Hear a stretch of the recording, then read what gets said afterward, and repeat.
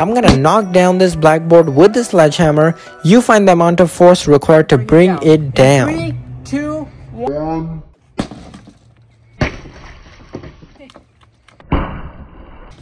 Alright, so I want you to find that average amount of force required to bring down this blackboard. So we know a couple of facts. Number one, we know the mass of my hammer is 12 kilograms.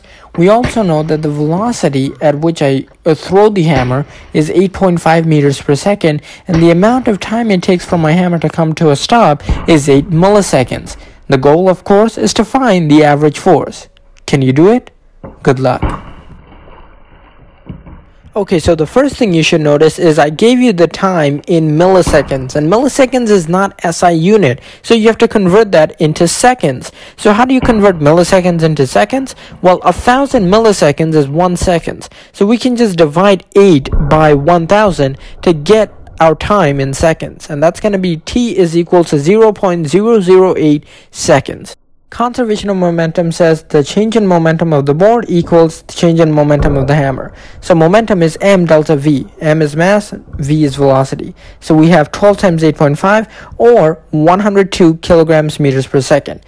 Now we can find the average force. Average force is going to be what? It's going to be change in momentum over change in time.